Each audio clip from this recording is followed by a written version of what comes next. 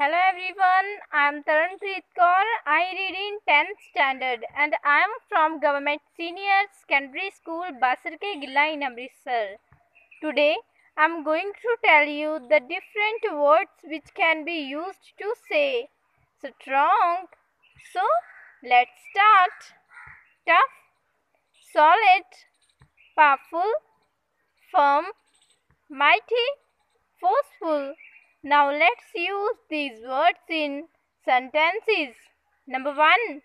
One has to be tough to overcome difficulties in life. Number 2. His hand is as solid as a rock. Number 3. Haven't you heard of the most powerful king in Indian history? Number 4. Please keep a firm hold of this bag. Number 5. Always treat the mighty and the weak at par. Number 6. Mother Teresa had a very forceful personality. Thank you. Have a great day.